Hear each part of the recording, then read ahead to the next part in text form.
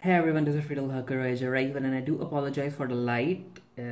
Yeah, that tube light isn't really working. So anyway, the first two episodes of Weird City are up for free on YouTube Premium, so you can go watch it. And I'm going to watch the first episode.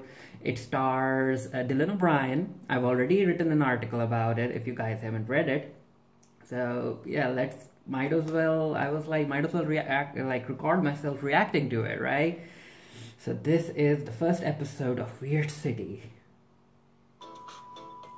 I like the music, the opening sequence.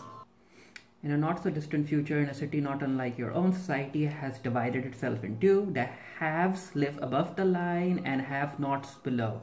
Like literally, they built a barrier between themselves called the line. Oh, so that's the have-nots. That's the haves. Oh, a rickshaw. Below the line. And that's the line. So you can pass through the border. Oh, that's Dylan O'Brien. I mean, we already knew that by looking at his feet. You must eat here. Oh, Still eating. Get buff quick, as you have clearly given up. Have you tried the one that's the one? Ampersand. Oh.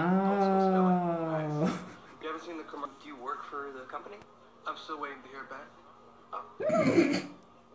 So they had to add that in the ad? Why? Why?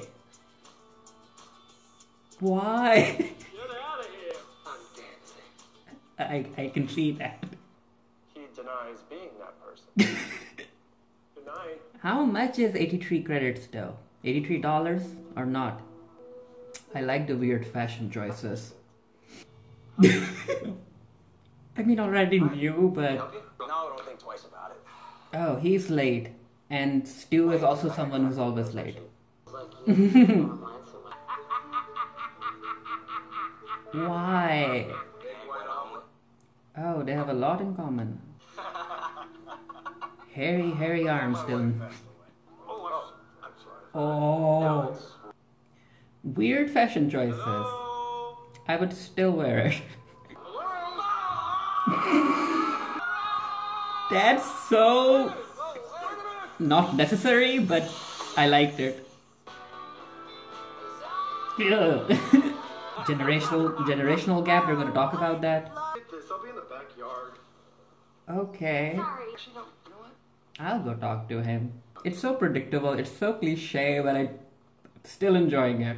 Can be overcome. He's a big man. Yeah, I might be wrong, but I think they were implying that. Just gotta find 6 months later, whoa. from the one that's the one commercial. No, I'm the technician from the Jari lab. Same here. I'm waiting out by the entranceway all this time. He was. Why didn't you just tell them to Oh, this is bad. 2 hours? Okay, so they are going to separate? Okay. I thought they were going to fight or something. That's a collar.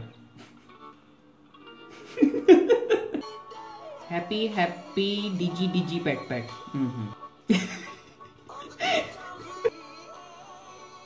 Yeah. What are you doing?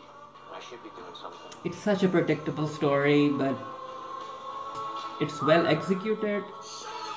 The collar is just... Oh, that's a very weird way to travel. So predictable. Yeah, screw science. Yeah, who cares about science? There's 2 of them, right? So he's like kissing his own twin? Okay, so that's that for therapy? At least the house is cozy, nice. Like it here. Carry me through the... Yeah. Oh no, don't do that. So that was the end of it, and I enjoyed it. Like I said, it was a very predictable story.